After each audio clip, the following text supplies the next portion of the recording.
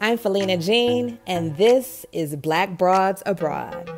I'm an international woman of leisure who said peace out to the United States in 2011, and I have not looked back, except at this ass, honey. Since then, I've lived on 4 continents with travel to over 40 countries. Along my journey, I've come to know some very compelling Black women from all over the world who also said fuck you to their comfort zones. I created this podcast to inspire Black women in the diaspora to take risks and live their very best lives. This week was cool. I'm still contending with my immigrant status and looking to be upgraded to being an expat again. But other than that, things are moving pretty slowly, more slowly than I prefer. Living in Africa definitely teaches you patience, and it requires patience. Although South Africa is it's quite progressive and a lot easier a place to assimilate to than most other African nations. I mean, there are nuisances here just like there are anywhere else. But the barrier to entry to get into the bag is far less competitive. Hence my reason for being here, to secure all of the bags, all of them at once. Definitely way more pros than cons, though. I mean, $1 is like 14 rand, so your money is just multiplying 14 times. So, yeah, we like that.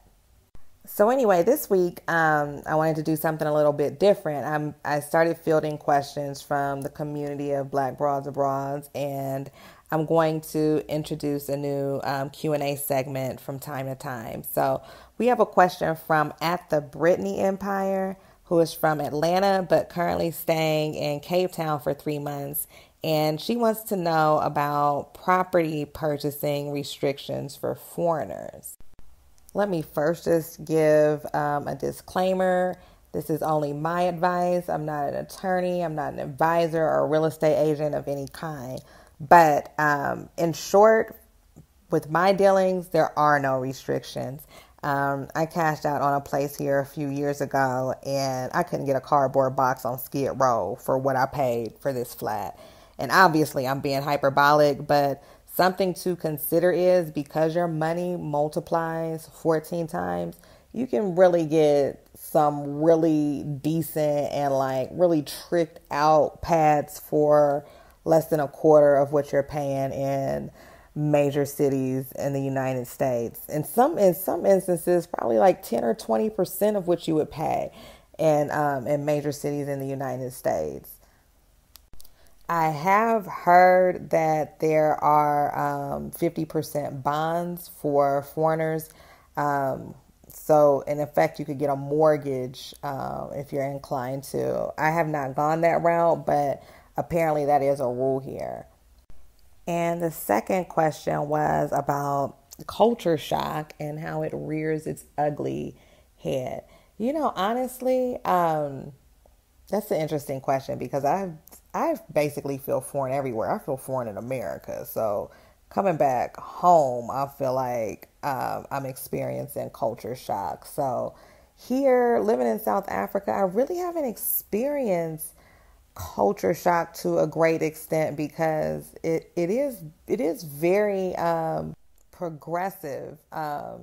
Johannesburg feels very much like New York. Cape Town feels like LA, and I believe Cape Town is the same distance from the equator as LA, so the weather patterns are the same. I mean, we have similar histories with the apartheid movement and the civil rights movement being relatively contemporary movements in both African American and South African history. So yeah, culture shock, I haven't really felt any. I hope that answers your question. Thank you at the Brittany Empire. You'll be in South Africa for 3 months, so that's ample time to get a lot of stuff popping and in motion. Good luck.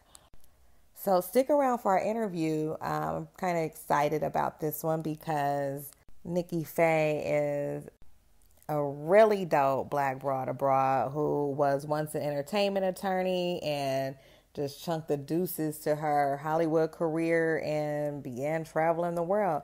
She's currently based in Nairobi, but she had a stop in South Africa and Turkey before that, and many countries in between. So stick around for that interview. She has some really good tips on traveling the world on a budget, maintaining several streams of income while you travel. Tons of tidbits. Stick around for that. But first, let me tell y'all motherfuckers what happened last week. In cooning and buffooning news, the internets are dragging both Gayle King and Oprah Winfrey once again for their perceived vile attacks on black men's character.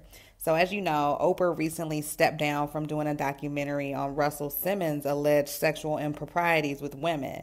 And most recently, Gayle King had the opportunity to interview Lisa Leslie on CBS, and she was prodding her for details about the deceased Kobe Bryant's behavior, bringing up a dismissed sexual assault charge.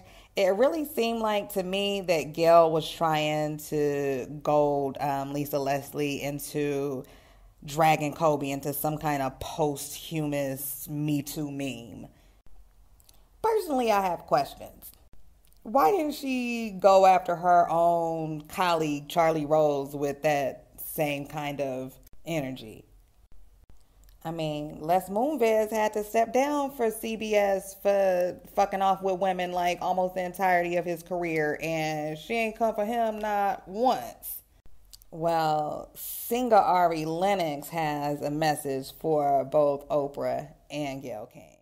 If I have never seen a coon more fucking coonier than goddamn Kale and Okra. I'm over y'all. I don't give a fuck how rich you are, how much you fucking accomplished. You're tearing down the legacies of so many phenomenal, beautiful black men, and I don't fucking have time for it. And that's that on that. Her words, not mine. I still want a job from Oprah. Ousted ex-South African President Jacob Zuma has been issued an arrest warrant. The former president and French arms company Thales faced charges related to a multi-billion-dollar Rand arms deal. Zuma allegedly received 783 illegal payments from Thales through his former financial advisor. The High Court has dismissed Zuma's attempts to have the charges dropped. The warrant will be affected if Zuma fails to appear in court on May 6th. Jacob's whereabouts are unknown. He's reportedly receiving medical treatment in a foreign jurisdiction. Some speculate maybe Cuba. Looky here. A president all the way on the continent of Africa being held accountable for his crimes. In a cracker is a goddamn cracker news, your president awarded Rush fucking Limbaugh the Presidential Medal of Freedom during his State of the Union address. It is not lost upon me that this happened during Black History Month while he was seated next to a Tuskegee Airman. The absolute fuck shit of it all. Rush Limbaugh is the king of megahorn racism. Fuck a dog whistle. He made songs about Barack the Magic Negro. He said the NFL looks like a fight between the Crips and the Bloods. And probably most absurd of them all is he's quoted in saying, "It's preposterous that Caucasians are blamed for slavery when they've done more to end it than any other race." His ass must be jealous of the shit that comes out his mouth. The highlight, of course, of the State of the Union came from my second favorite congresswoman after Maxine Waters, of course, who's also from California, Nancy motherfucking Pelosi.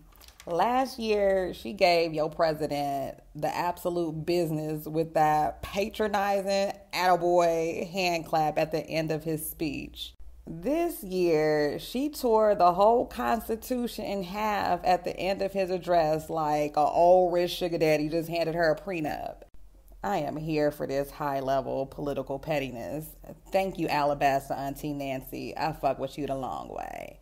And that's it for... Let me tell y'all motherfuckers what happened last week. Until next time. Nikki Faye started her career working in music with some of the top urban artists, including Beyonce. From there, she went on to law school and earned her JD and MBA. Soon after, she began her career in entertainment law and for 6 years worked for some of the top entertainment companies in the world, where she brokered licensing deals for major television networks. Feeling a calling for something greater, Nikki Faye moved to Colombia for a year before she started traveling full-time. She now is the owner of Whatever Whenever Concierge Service, a bespoke and personalized service that works with world-class busy professionals to meet their everyday lifestyle needs while they're traveling. She also has a robust social media following and blog entitled Nikki Faye the Wanderer that catalogs her experiences as a world traveler. Welcome, Nikki Faye. Thank you. Interview. It was like kind of last minute. I'm just gonna give like a quick background on like how I came to kind of know you, because we haven't met in person, but we have this secret expat women's group. And last week I had to quickly facilitate a visa run, and girl, you came through in a pinch. Like, you helped me get over the border. And then when I first got back to South Africa, Maxine Waters was here, and I was like, oh my God, I want to see her. Like, we attend the same church in Watts.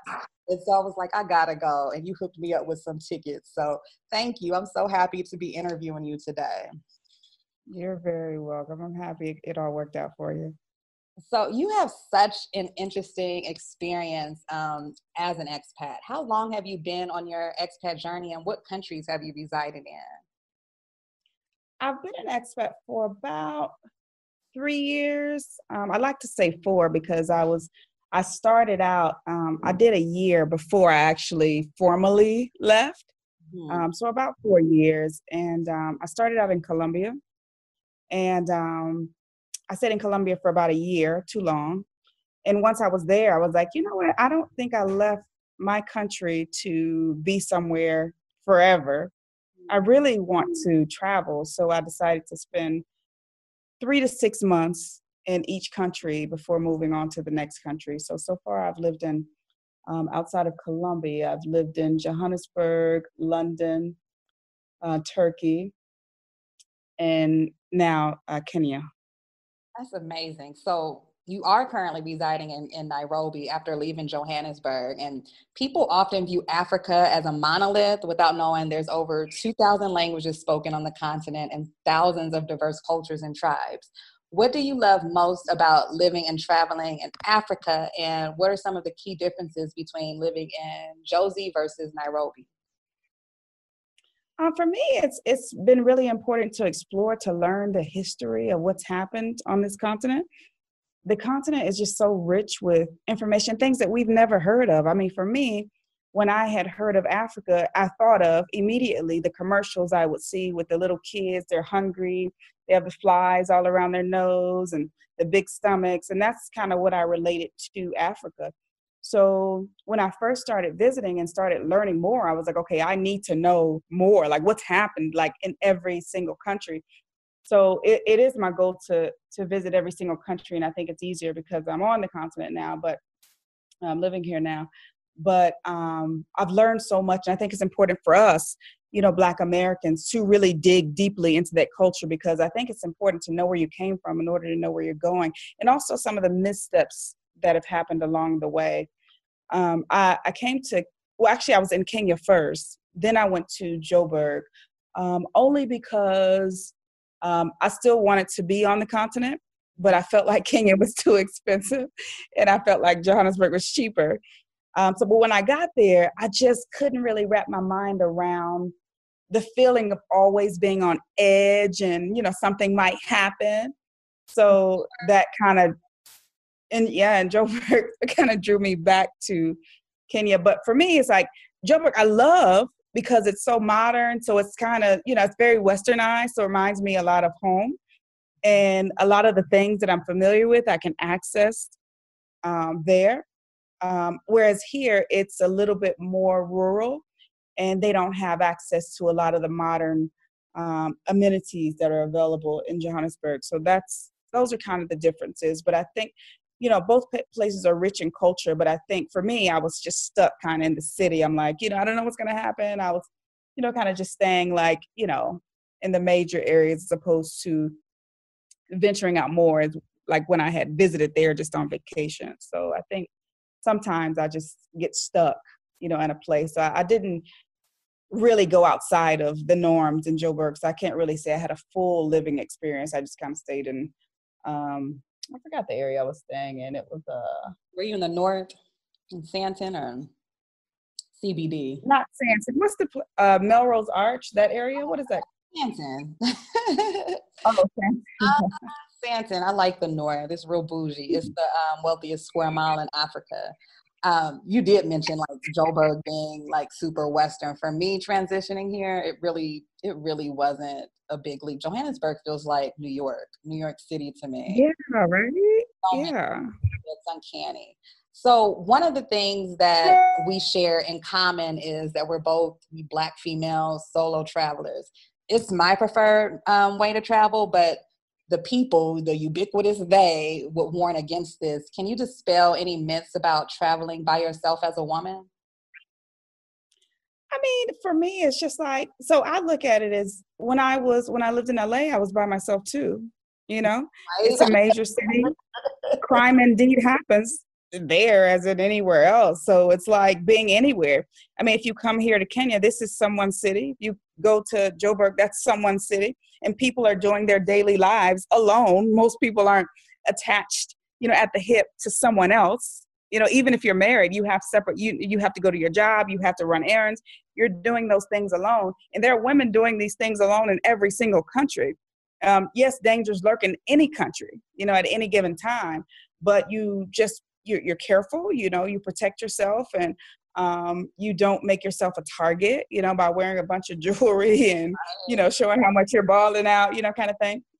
But I don't find it a problem. I've really never had a problem being a solo traveler. There's only one country I went to and had an actual problem. So, and that's out of the over 50 countries I've been to. So that's one problem in all those countries. So I think it's fair to say it's safe. What country did you encounter a problem as a solo traveler? Turkey. Really? I have Turkey questions, so we'll get to that. But you also have a free ebook. You have a free ebook on your website entitled "How I Traveled the World Solo with $2 in the Bank." Girl, how is that even possible? Give us the tea. What's funny is that no one actually believes me. I think when people read it, they think it's just like a sales tool or like a marketing tool I'm using to draw them in.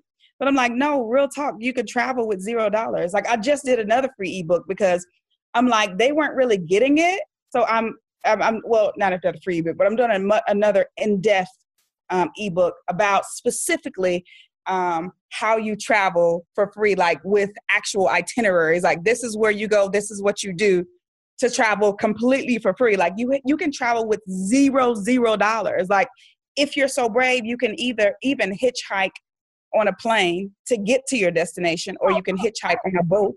Wait, Paul, you said hitchhike on a plane? How do you hitchhike on a plane? Yes, you can hitchhike. So as you know, and you don't think about this, but as you know, there are several private planes that take off every day going all different parts of the world. All you have to do is go down to that airfield, and basically it's just like hitchhiking on the street. You pitch a sign and say, hey, I'm going here. Can I hitch a ride? And someone may say, oh, I'm not going there, but I'm going here. And then from that place, you can hitch another ride. Are you serious? I've never heard of it. That's high level tea right there. Yeah. Or you can go catch a boat, and say, hey, let me hitchhike on this boat. They're cargo ships that go every day. They have space, and if there's, if you're so inclined to ask them to let you hitch a ride, they'll do it. Like, why not? There's so many ways to travel for free. So I break it down like, each way, well, not every way, but I break down at least 8 ways in this new book. But I'm just like, this is really true, people. I'm not making this up. This is really happening in my life.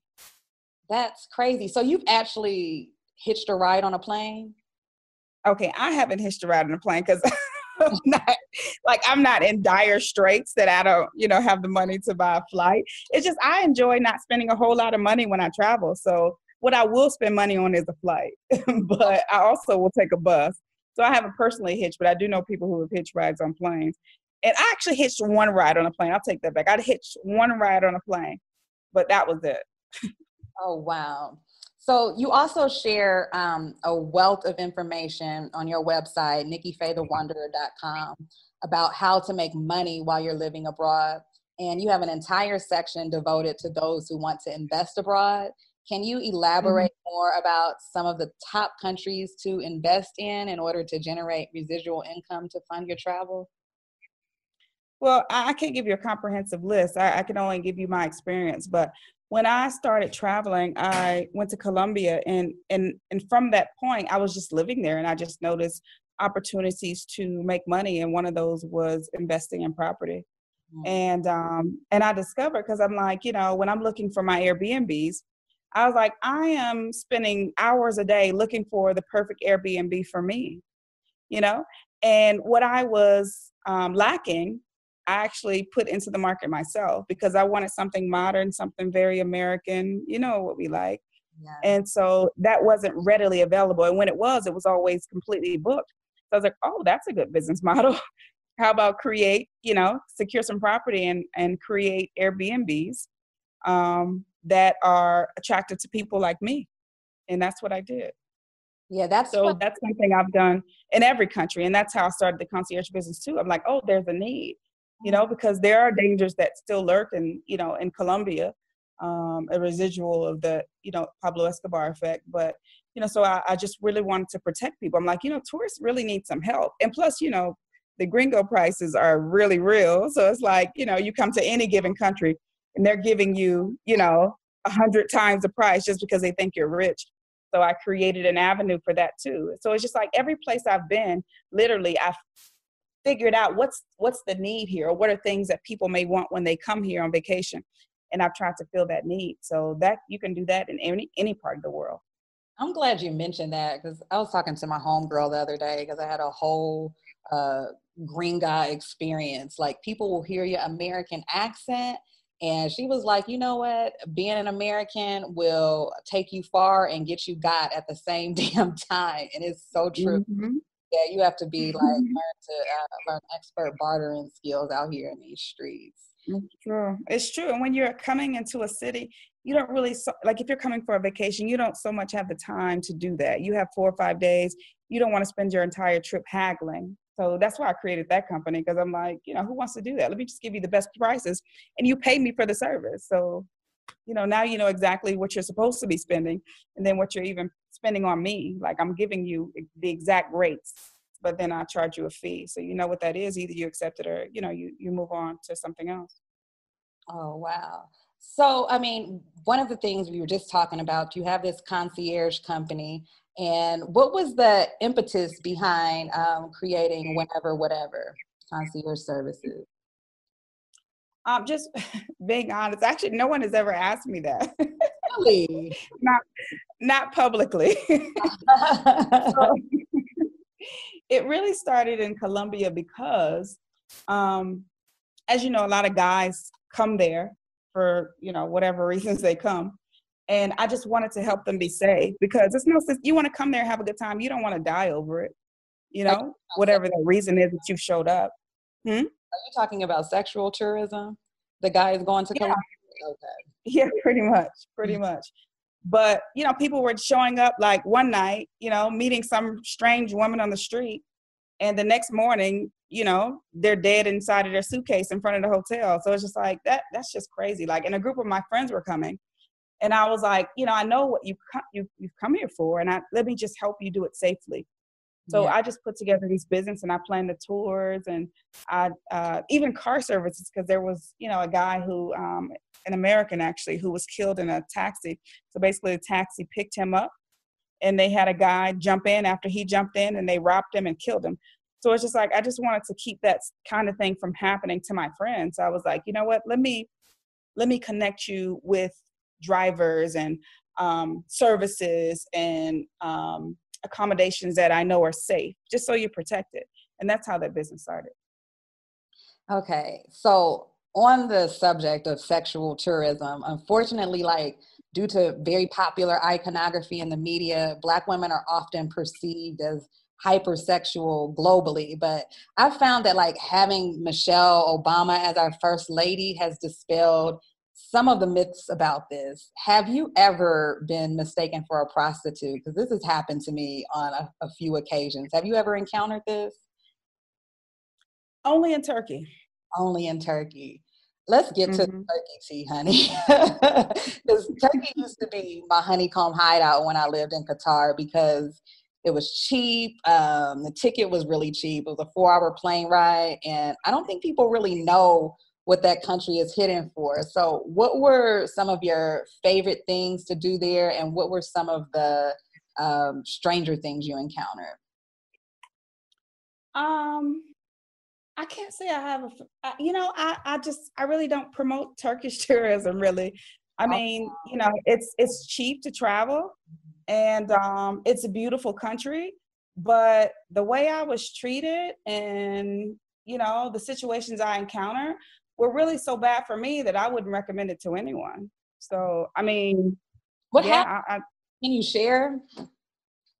People get upset when I mention this, but it's a beautiful place and it's really inexpensive. And I would have spent, far more time there if these things weren't happening. But it's every day someone was trying to pick me up as a prostitute.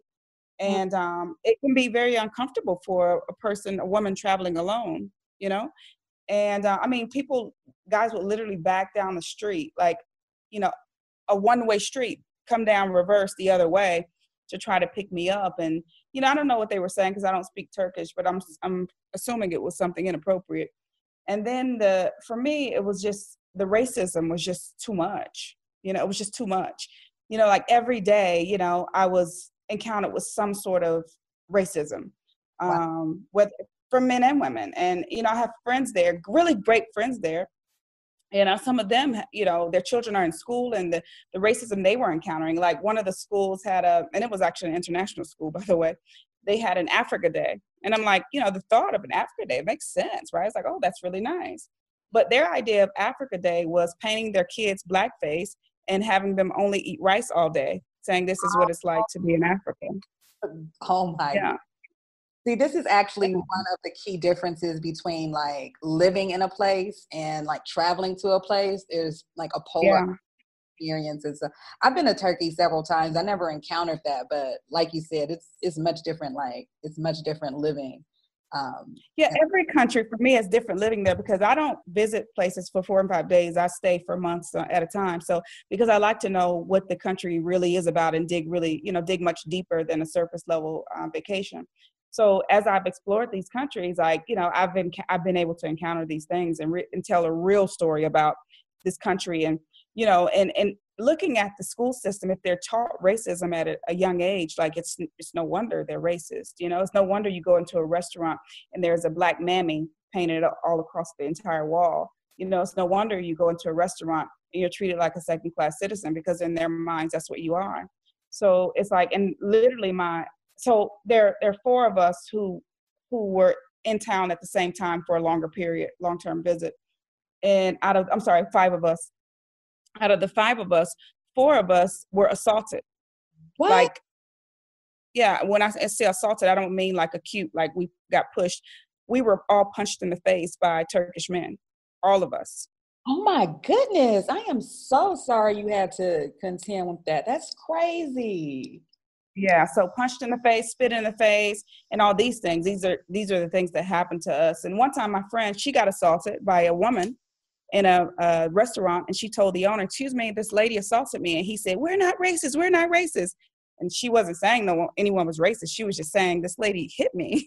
You should do something because it's your restaurant." So it's like that kind of treatment I can't sign up for, and I can't really in good conscience tell someone else to visit. So even the pictures I posted, I posted them because they were pretty pictures, but I didn't say anything about the country because I'm like, I just can't promote it after the experience that I had when I was there. Not saying that there aren't some good people because I did meet some Turkish people who were good people.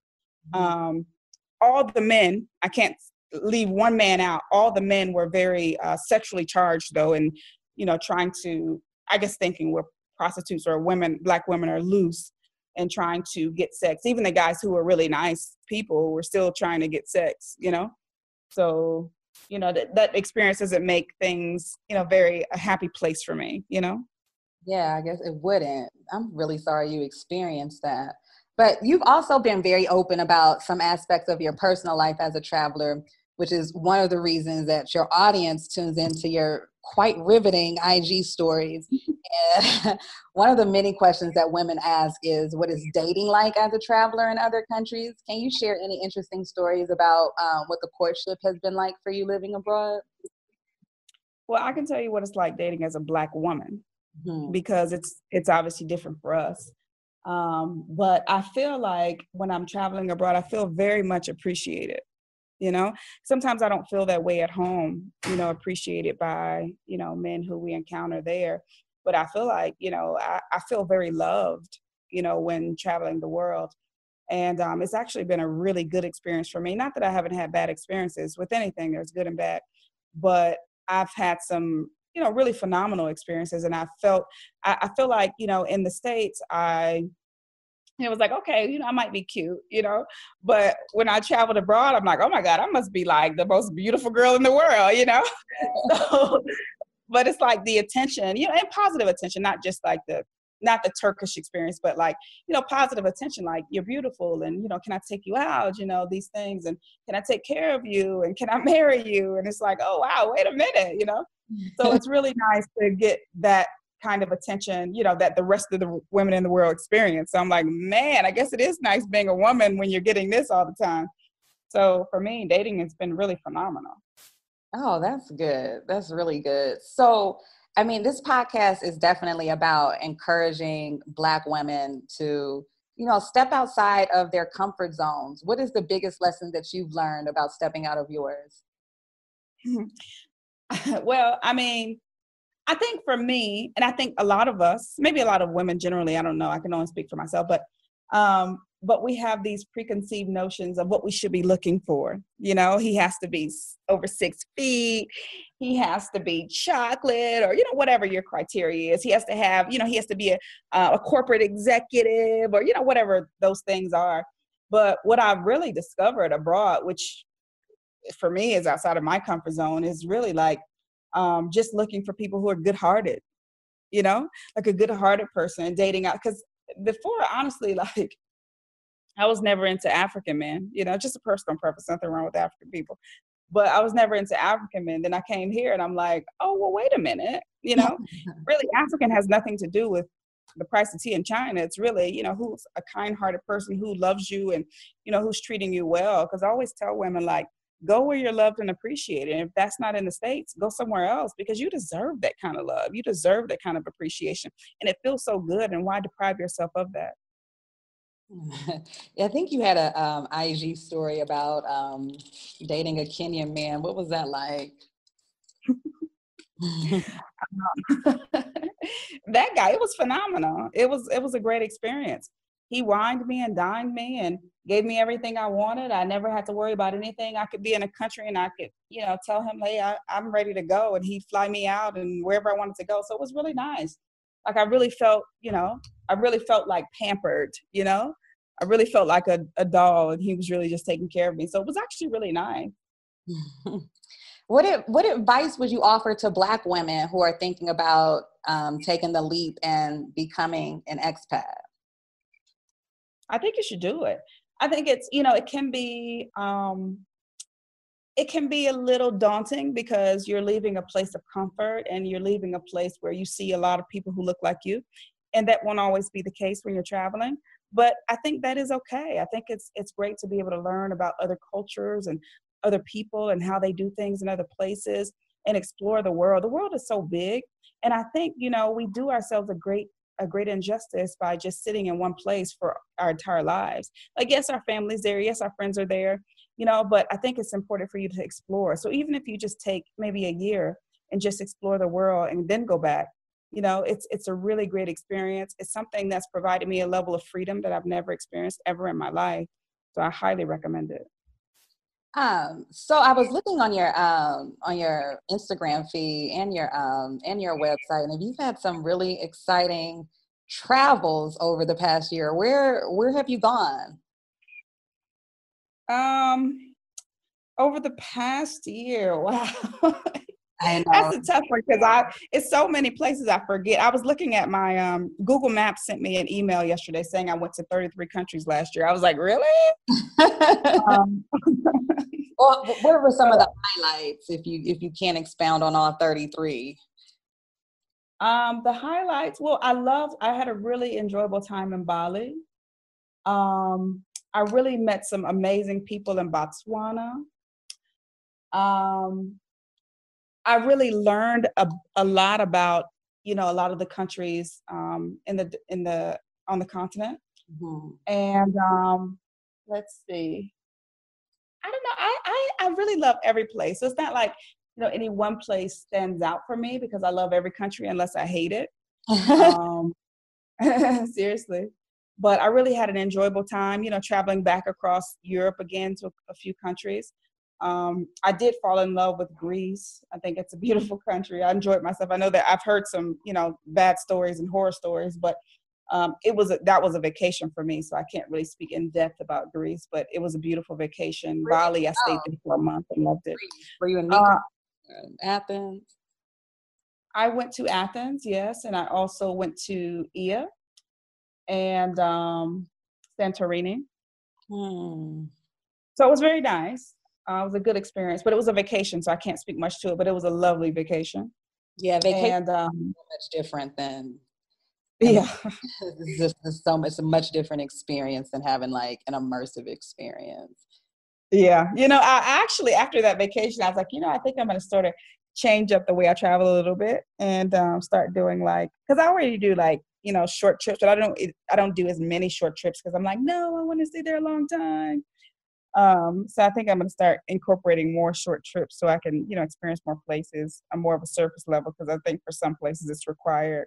I went to Russia this year and fell in love completely. How was Russia? Oh, I loved it. It's one of those places that you've learned about your entire life, but nothing good, right? Right. So I expected it to be like a nightmare. I was afraid, I was actually in Turkey at the time that I went. And I was afraid, and I was like, I don't know how they're going to treat me. I'm Black, they don't have Black people. But I received a far warmer reception in Russia than I did in Turkey. So I was very happy to be there. I was like, man, I should have spent my time in Russia. And it's very inexpensive to be there. So Russia was just amazing. It's one of the most beautiful countries I've ever traveled to. If you have a chance to go to Moscow, definitely go because it's so beautiful and so clean. Like literally, I said that in Tokyo, but in Moscow, you can really eat off the ground. It's so clean. Really? Oh, yes. Yes. So beautiful. I love it there. Love it. Like if I can go again a couple times this year, I absolutely will. It was that amazing. I've always wanted to go to like Russia to just cop a fur, full length sable way down to the carpet. Hot back flag, but I might have to put that on my to-do list for 2020. But where the hell am I in Joburg? I really want a sable, girl.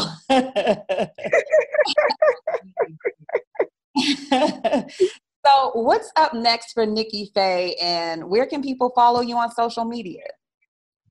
Well, right now I'm about to release, as I mentioned earlier, an 8-country itinerary of free travel, completely free travel, because people aren't believing me. So I'm putting this out. So that'll be out next month.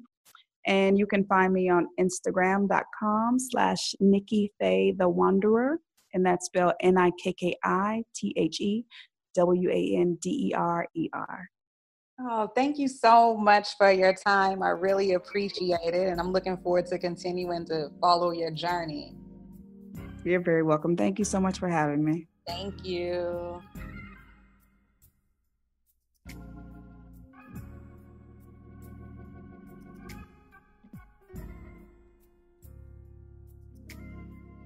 They come up to me today saying that Ethel came to her and said, "Is Charlene feeling all right?" I said, "What? Feeling all right?" She talking about Charlene taking a break from her fashions.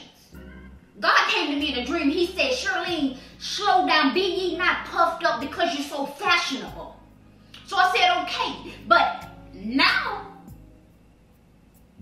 I'm going to come to church. If y'all want them to drag y'all out to church 2 and 3 at a time every Sunday because I done killed you with my fashions, So be it. You want grace now? Ask God for grace.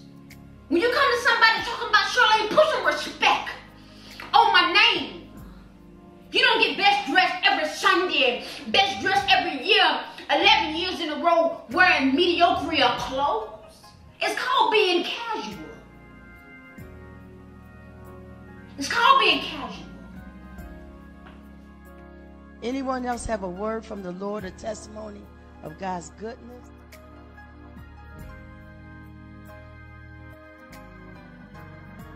Today's Sunday sermon is brought to you by Miss Charlene, who reminds us that when accidentally stunting is habitual, as the gender fluid rap apostle Young Jock reminds us in his song of the same name, we shall not cower to nobody to dim our shine. Know that who you are naturally, bad and bossy and in your lane, securing bags and doing the fuck out of you, people are gonna be mad. And it be your own family, your friends, people you put on, have broke bread with, that low-key ain't really happy for you. Yeah, they smile, they may show some tepid interest, but on some real shit, be seething on the inside. It be strangers that will fuck with you the long way and support your business and your endeavors. I went to a very intimate vision board gathering over the weekend that my dear friend Nikki hosted. And it was at a beautiful, reclusive farm with zebras and springboks and just beautiful gardens in a very natural habitat. It was a group of us women being vulnerable and talking about, you know, our visions for going into 2020 and some of the shit, frankly, that we want to leave behind. And one of the ladies was very open in sharing how it's been a very difficult journey for her, giving up a political career and moving to Africa without the support of her family. And I won't go too much into detail because it was a private conversation. But the point is, sometimes it's the people who are closest to you that are uncomfortable with you not being comfortable in your comfort zone. It can be painful, but shine and grow anyway. My Big Papa sent me a meme this week that perfectly encapsulates this sentiment. When you start a business, the people who will trust you first will be strangers. Friends will be shielding against you. Fair weather friends will be distant. Family will look down on you. The day you finally succeed, paying bills for every get-together and dinner and entertainment, that's when you will realize everyone else is there except the strangers. But as Miss Charlene said in her riveting testimony, if you want grace, ask God for grace. It's some people that showed me they whole entire ass at entry-level 6 figures. So notice, friend, family, foe, if you tow your ass with me over some nigga pennies, ain't no circling back on the come up. As Oprah said, that was your Negro exit fee, a tax write-off, boo-boo. Accidentally stunting may be habitual in your life also. Though you may not have a Chevy with them butterfly doors, as Young Jock raps, but you got a passport and a dream and some talent, whether it's writing or business expertise. You may be a teacher, you may be a yoga instructor, you may be a baddie that just wants to leverage her assets internationally. Whatever you are, just let your light shine. This little light of mine, I'm gonna let it shine, let it shine, let it shine, let it shine. God bless.